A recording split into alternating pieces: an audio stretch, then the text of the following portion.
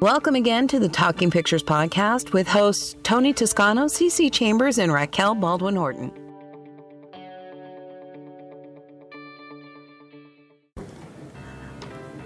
Welcome back to the Talking Pictures podcast. You are with CiCi Chambers, and I have the most amazing guest with me that I was so excited when he said yes. It was almost like proposing. It was just that epic of a moment for me. I have James Arnold Taylor, and some of you might know him by this voice. Hey everybody, it's Johnny Test. Or maybe... Obi-Wan Kenobi here. The Force is strong. Oh my goodness. So James has done like how many different cartoon characters? I saw in like your Oh my goodness. You know, it's hundreds and hundreds. I've been very fortunate to be the voice of many different characters. Marvel characters. So I'm Spider-Man, Silver Surfer, the Iceman, the Human Torch, Magneto, Professor Xavier. The list goes on and on and on. How many accents can you do? Gosh, I don't know. You know, well, let's see. Now, I'm doing my show here later. It's called Talking to Myself, where I take you through my life as a voice actor, and I do over 200 voices in the show. And there is a particular scene in the show where I do several different accents, but let's see. Well, you have a British accent like Obi-Wan Kenobi, and then you can make it more Cockney, you see, or you can make it more of a Liverpool voice, isn't it? It's more of a question then. So there's just within the British voices alone, you can do a lot. And then you go to Australian, mate, right? Yeah, everything's there. And let's see, French, we could do a French accent, or an Italian. Hey, this is good, yeah. There's too many to do. It's fun. So what's been, okay, this is going to be a question everybody's asked you, but our show is on a gaming network. Right. And so these are people who play games and watch cartoons. Sure. Or, excuse me. My favorite people. Animation. Animation, yes. I still call them cartoons. I do too. Yeah, I mean, I grew up with the Hanna-Barbera. Me too, yeah. So, what has been your favorite 5 characters?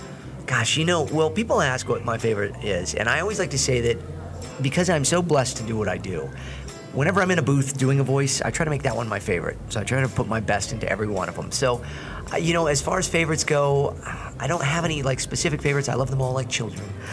But most of them are children. Yes.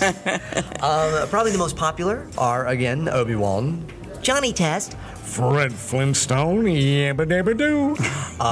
Let's see, who do we got? We've got Leonardo the Ninja Turtle, which is my regular voice, Ratchet from Ratchet and Clank, which is my regular voice, and Tidus from Final Fantasy X, which is kind of my regular voice. It's just a little more of an attitude. Oh yeah. Yeah. So you said Turtle. Yeah, Ninja Turtles. Ninja Turtle. Leonardo the Ninja Turtle. There was a movie, TMNT, that came out in 2007. Right. And I was Leo in that. And we were supposed to do more of them, but, you know, that's how Hollywood is sometimes. But we had a great time. We had some wonderful voice actors. Nolan North, who I'm sure your listeners know Nolan because he is huge in video games. And he's a voice of, see, this is terrible. I don't even know the character he's in, but it's one of the very big shoot-'em-up games and stuff. I always do, like, the family-friendly games. Right. I like to do games that my daughter can play with me. She's 11. So Ratchet and Clank is good for that, as well as all the, you know, I voice double for people like Johnny Depp. So I was Willy Wonka in the Willy Wonka game, and I've been Captain Jack Sparrow anytime he needs savvy. All right. Yeah. So it's fun. It's fun. Yeah, I saw the Willy Wonka on your card, and I was like, what did you do Willy Wonka with it? And I was thinking, I was like, okay, it had to be something in something so animated. With that, the movie was coming out, but it hadn't been released yet, and they needed to do the games, and they did 2 different games. It was 2 days of dialogue that we had to do, hours and hours, and they gave me 17 seconds of his voice to get the voice down with, which is because they were so secretive about it. So I got all these, I got chewing gum is really gross. Chewing gum I hate the most. See, exactly the same. And then I got welcome to my chocolate factory. So I just had to like find the little things he was doing, and I realized he was pretty much doing Niles Crane from Frasier. Oh, Frasier, he was doing this with Mr. Rogers. It's a beautiful day in my neighborhood. So I combined them, and I got chewing gum is really gross. That takes a lot of like imagination to just say it's this and this put together. Yeah, I did a character for Star Wars: The Clone Wars, the TV show, that was O.C. Sobek. He was a bad guy, and Dave Filoni, our director, said, what would Christopher Walken sound like as a bad guy? So, I do Chris Walken's voice. Oh my God, that's just like spot on. And when he's not able to do his voice, I come in, I do it, it's great. And so I took it and combined it with A little Al Pacino. And so we got O.C. Sobek was a combination of the two. So yeah, you combine voices. Oh my gosh, that was Christopher Walken was just like, I'm like, that he's here. CiCi, it's crazy the way you do the show. You're great. Oh, wow, thanks. So how did you get started? I mean, I do some voice acting, which, you really have to change your voice and your dialect and tone. Yeah, you got a nice resonance there to your voice, which not all ladies can do. That's Thank you. good. Yes. But then I got really nasally. So how did you get started? Well, I always wanted to do this. So since I was 4 years old, I wanted to be a voice actor. I pursued it. I wanted to do voices in cartoons. Started as a stand-up at 16, and then I got into radio at 17. And that really is how I kind of learned the tools of my trade, the microphone and the techniques and the headphones and the recording equipment. I would lock myself in the production room at night at the radio station, and I taught myself how to use all the equipment. And back then, I'm dating myself, we had reel-to-reels and record players and all of that stuff. So I know, I'm saying our histories are kind of mirrored because I got locked in a studio at 17, and actually that's how I got my first radio show. Really? See, isn't it great? Yeah, and I loved radio. I think, people always ask, they go, well, what's the best way to get into voiceover? It's like, well, things like radio and now I guess podcasting is just a great way of doing it. Video games are certainly a big up-and-coming thing for people, too. Yeah, and just auditioning, making reels. Constantly, yes. Again, yeah, people got to see my show because I have a whole section on that in there, too. And online, like, where can we find you? Do you teach online? Because I know some voiceover actors teach on YouTube or different ways. Well, I have a YouTube channel, so people can go to YouTube/user/James Arnold Taylor. It's a long name, I know, man with 3 first names. James Arnold Taylor, or you can go to jamesarnoldtaylor.com and follow all the links. But I have a YouTube channel there, and I teach about voice acting and stuff. I take you into my home studio. And then I'm also going to start doing some satellite classes where you can actually work with me one-on-one online. Those will be coming up this later in the year or the beginning of next year. But as far as my show, you can watch my show online too. You can go to jamesarnoldtaylor.com, click on the stage show button, and then you can see the show there in its various forms, which I've done for Star Wars Weekends and Star Wars Celebration and many others. And I sense a disturbance in the force, CiCi. Oh, yes. We have a very handsome knave that has joined us here, Mr. Chancellor Pye. Hey. Good to see you again, James. Well, good to see you as well, sir. Hi, sorry I'm late. As you can see, I'm lugging If you all could see this. It looks like you had a nice night out at a gay nightclub. Yeah, he's got a gun in one side. That's a lightsaber there, yes? That's actually a flashbang. Oh. I wish it was a lightsaber. Yeah, it looks like a lightsaber, and it's got a little blue on the end. So a little bit. All right. You got alligator buttless chaps blue, on. all over the Blue, place. okay, yes, Yep. not red. Don't go to the dark side. No, never. Never. So, here, tilt that. Nice. So, we have been having the most fantastic talk. Yes. Do the walking again, do the walking again. I don't know what you're talking about. It's Chris Walken, He comes in, he does his stuff. He's crazy. He's good, The show's good. I could use more cowbell. Oh my gosh, I'm just like over the moon. Now that's a thing that voice actors do is we double celebrities. So when the celebrities aren't available, I come in and fill in for them. So from Christopher Walken to Michael J. Fox. Well, wait a second, Doc. You mean to tell me about the time machine? Out of a DeLorean? And Christopher Lloyd. The way I see it, Marty, if you're going to build a time machine into a car, why not do it some style? Oh my god, that's perfect! Or let's see. Gilbert Gottfried, that's a nice, quiet voice. I like to do Gilbert when I'm in like a library. It's very good. So let's see, who else? Well, there's Paul Reiser. And I don't do a lot of Paul Reiser anymore, but when I did, I was always filling in for him.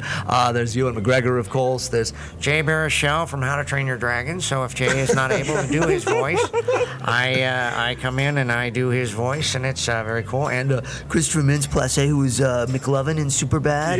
Yeah. So Justin Timberlake.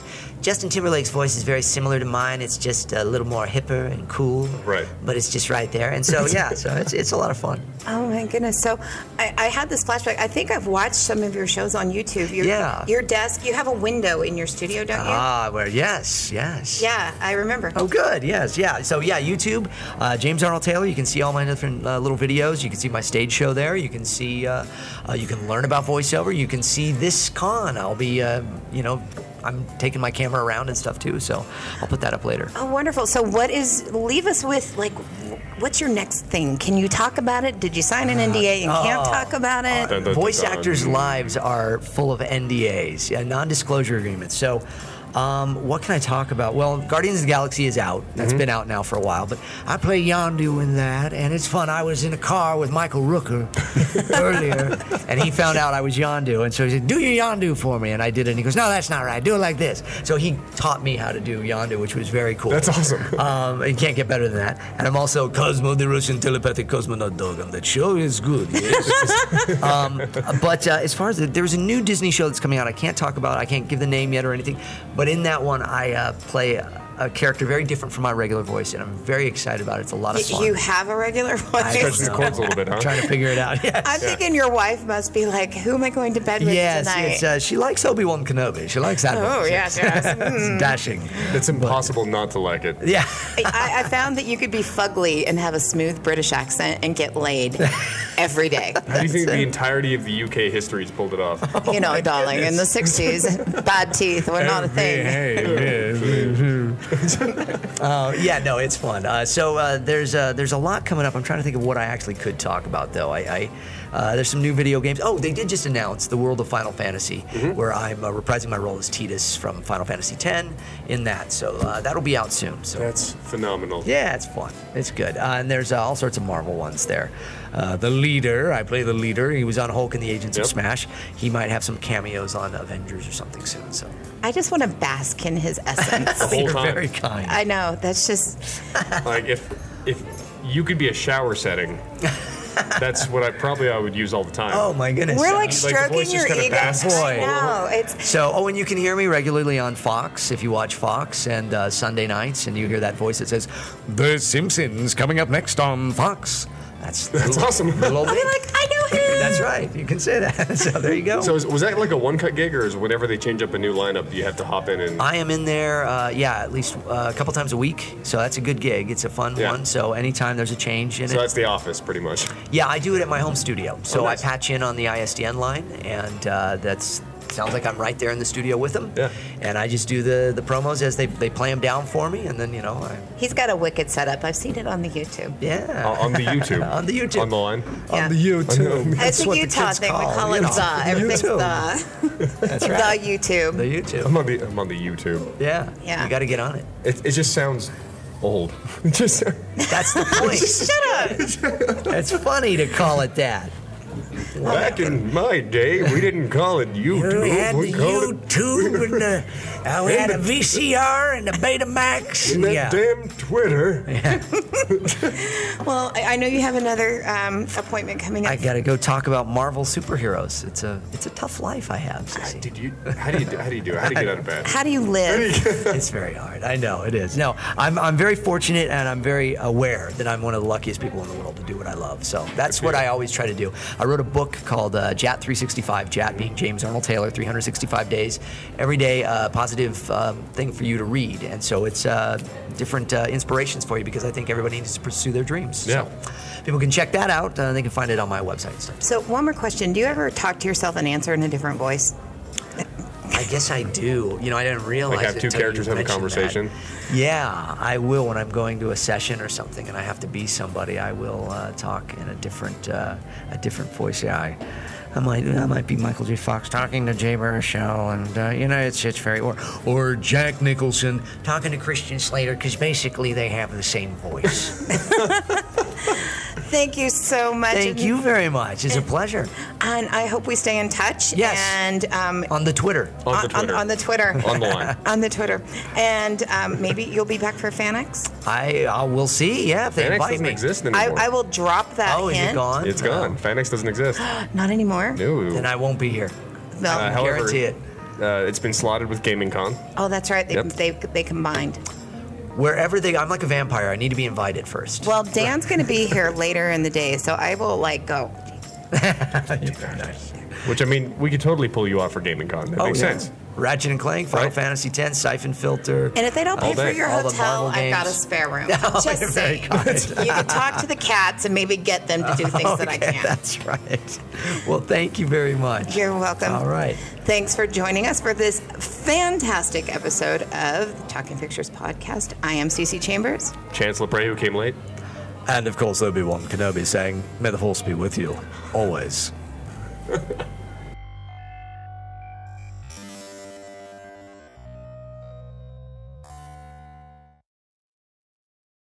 So there's a million different movie review shows out there, especially on YouTube. But you know what? None of them have me, CiCi. I'm part of the TalkingPictures.tv crew with Raquel Baldwin Horton, Tony Toscano, and in case you don't know, Tony, he's won an Emmy. My show, I'm available on Vimeo and YouTube. It's called Digital Down Low. Now have a seat, watch my videos, like them, and help me get out of my closet and into a professional studio.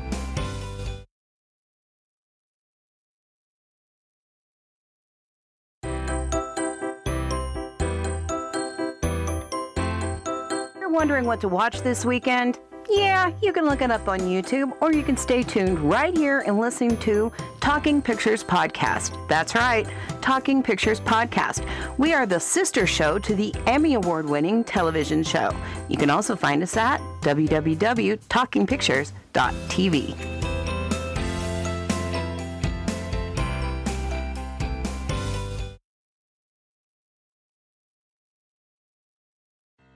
Welcome again to the Talking Pictures podcast. We are here at Comic-Con recording with the fabulous Ruth Connell. Hi. And the equally fabulous Tony Toscano. absolutely. 2016. It is a terrific convention so far. We're here on the last day. And we're sitting with, I adore redheads, by the way. They're just... Got good taste. They're volatile and wonderful. So Ruth, you're an actress, producer. You do everything. Yeah, I tap dance as well. How nice. That's how I started, really. You got started in dancing, and then you went to the London Academy for voice and drama or something like that. I went to Rose Bruford, which is the same college Gary Oldman went to. He's probably our most famous alumni. And really, I went there because Tom Baker had gone there. Tom Baker from Doctor Who. Yeah, I knew Tom. He was here. No, he wasn't ever here. He was here back in the 70s. Oh no, I was thinking of. I could see his face. He's younger. Yeah, we had done a reunion for the 7th Voyage of Sinbad. Okay. With him and the cast. It was amazing.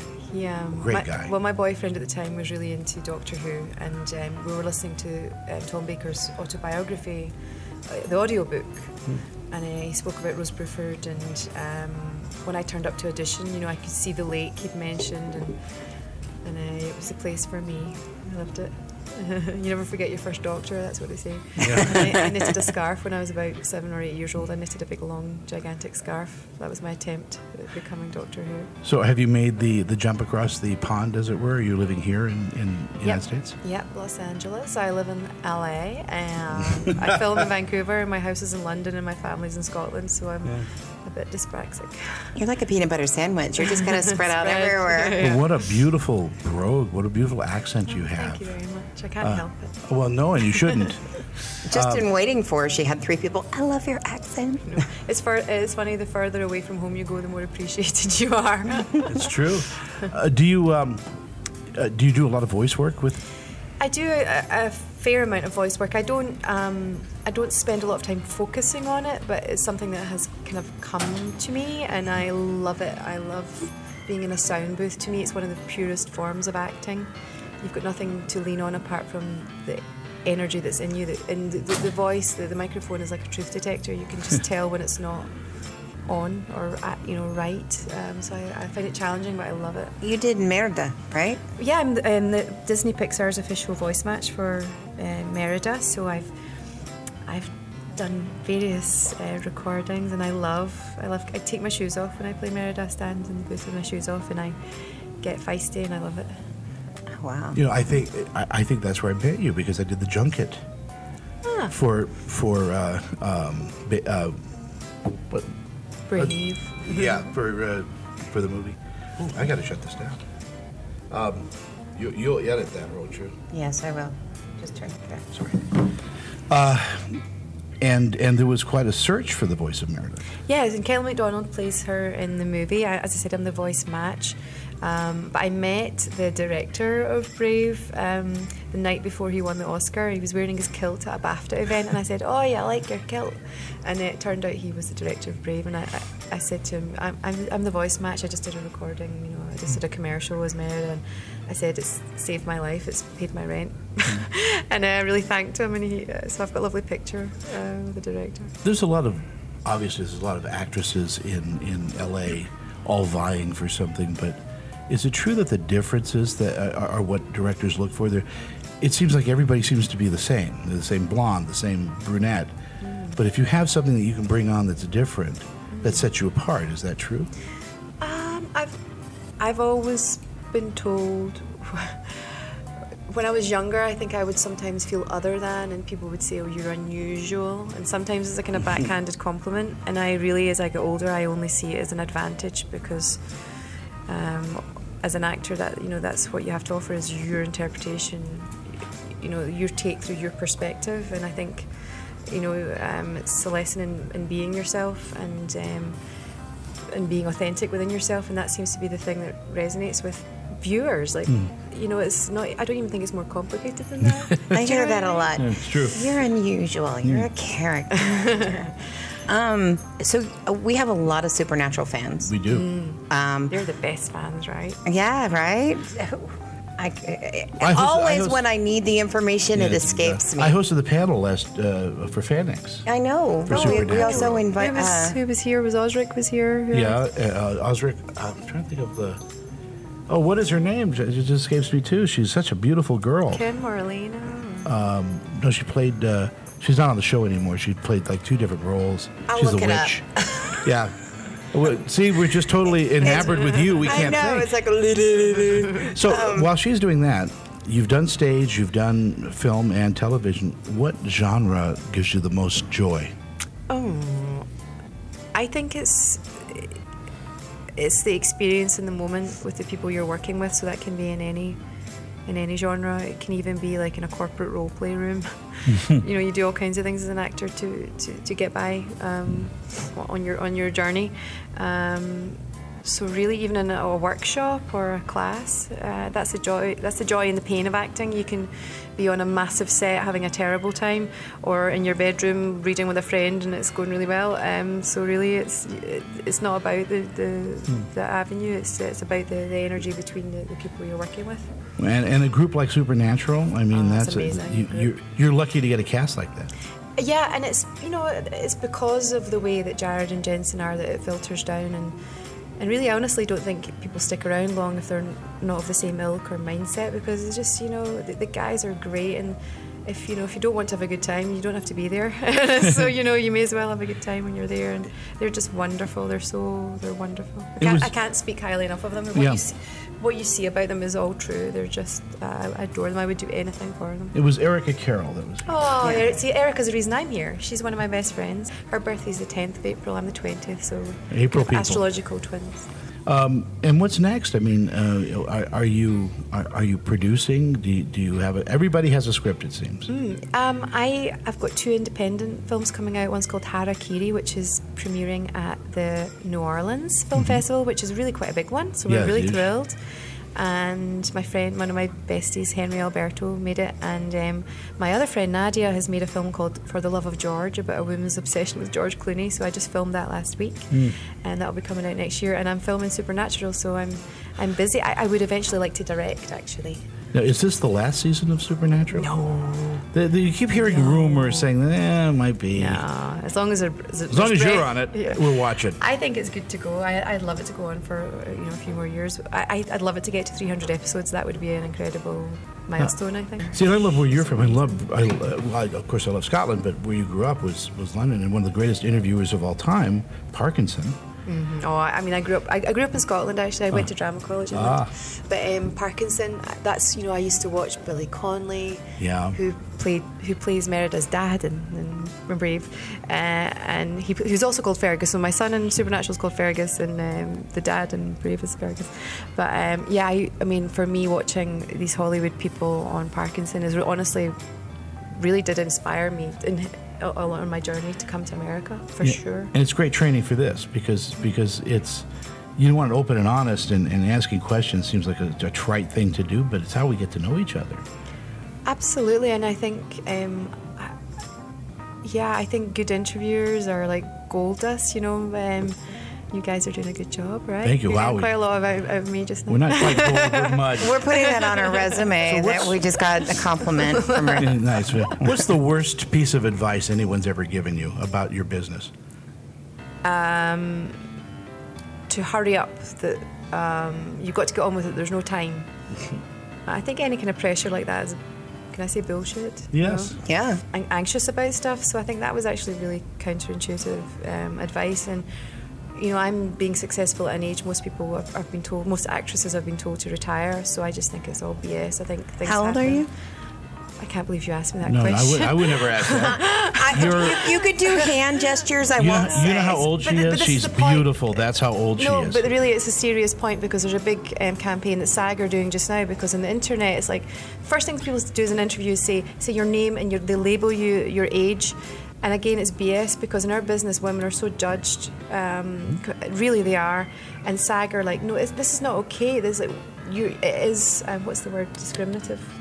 Age discrimination and gender discrimination, because men get to. This is one of my big things, and the reason why I ask is it's kind of a point, because I do a lot of auditioning, and they're always for parts that are for younger people, and I'm like, okay, first off, a woman in her 20s wouldn't know how to do close combat, wouldn't know how to fight to defend her children like that, wouldn't know these things. Well, it's. I mean, my friend recently had an audition to play a menopausal woman. She's 42, and it's like, okay, really, that should be an actress who with more maturity playing that.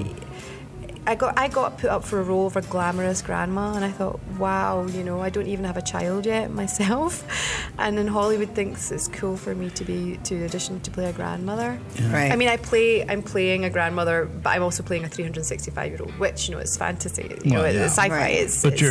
That's a fantasy thing. Yeah, and it's nonsense. But that also has to smart. I mean, when I interviewed Michelle Pfeiffer. And she was now getting the roles of grandmother. Mm-hmm. You know, she's still one of those beautiful women in the world. Listen, there's nothing wrong with playing a grandmother.